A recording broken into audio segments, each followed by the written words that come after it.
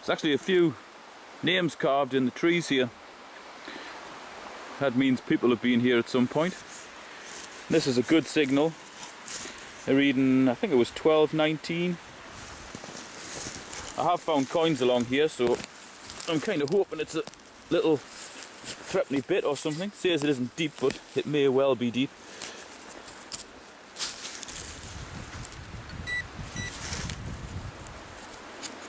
Yeah.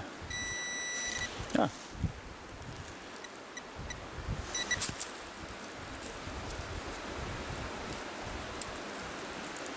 Oh. What?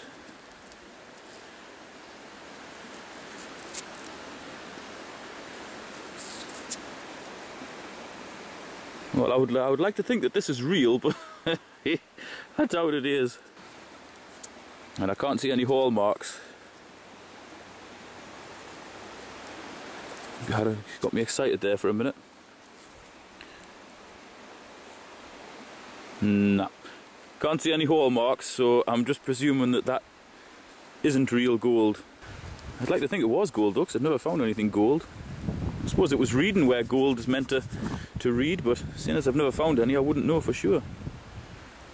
Certainly looks very new, very good condition. This is just a very quick update on the ring that I found. I cleaned it up, and the ring still has a little bit of weight to it. When I was actually driving back home, I phoned the people that own the house, because I knew that the woman that owns the house and the land had actually lost a ring. I didn't think it would be anything like this, so I just assumed this would be a bit of costume jewellery or something because of the size of it. But she described it exactly like this, and this is actually her ring, so I'm going to take her it back. I have had a few attempts at finding it, but obviously managed it this time. Very pleased indeed.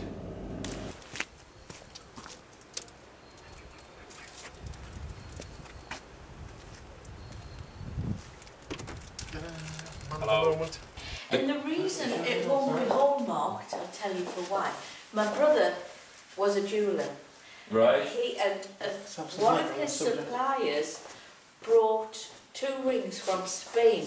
Right. So it's be Spanish gold. Right. And there won't be any hallmarks on it. I love it. I couldn't see a hallmark. No, you won't. And I saw the size of the stone and I thought, nah, that can't be real. Well, so I just chucked it in my pocket with the rest of the stuff. Well, it's a semi-precious stone. It's called a blue topaz. Is that it? Oh, that's good. Oh, fantastic. Well done. No problem at all. I have no idea. I have no idea.